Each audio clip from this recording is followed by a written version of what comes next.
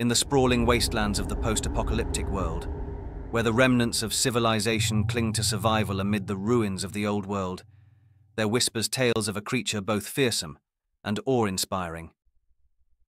Traveller, as you wander these desolate lands, your path may cross with that of the Deathclaw, a name that strikes fear into the hearts of even the most seasoned wastelanders. The Deathclaw, Traveller, is not a myth, nor is it a legend. It is the apex predator of the New World, a terrifying result of pre-war experiments gone awry. Originally created as a weapon of war, these creatures escaped into the wilds when the bombs fell, thriving in environments where humanity struggles to survive. Imagine, if you will, a creature towering over the tallest man, with skin as tough as armor and claws capable of rending steel. Its eyes, keen and predatory, are ever watchful, and its legs, powerful and swift, propel it at frightening speeds. The Deathclaw is the embodiment of death itself, a solitary hunter that strikes fear into the hearts of those who hear its guttural roar, echoing through the wasteland's empty expanse. Battles with a Deathclaw are tales of terror and valor. These beasts are incredibly resilient, their hides resistant to bullets and blades alike. To face a Deathclaw is to challenge the very forces of nature. Many a traveller has fallen victim to its razor-sharp claws and unmatched ferocity.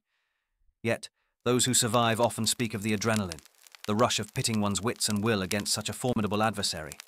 To engage a Deathclaw, one must employ every skill and resource at their disposal. Combat with these creatures is not merely a test of strength, but of strategy. Mines, high-powered weapons, and even the terrain itself must be used to one's advantage. Some have even dared to employ stealth, a challenging feat given the Deathclaw's keen senses, to avoid confrontation or to position themselves for a critical strike. But why, you might wonder, would anyone seek out such a fearsome creature? In the wasteland, the Deathclaw's hide, claws, and even eggs are valuable commodities, sought after for their rarity and power. Moreover, for some, the challenge of facing a Deathclaw is a rite of passage, a test of one's mettle in a world where survival is the only thing that matters. Remember, the Deathclaw is not evil. It is a creature of instinct, surviving in a world ravaged by war and chaos.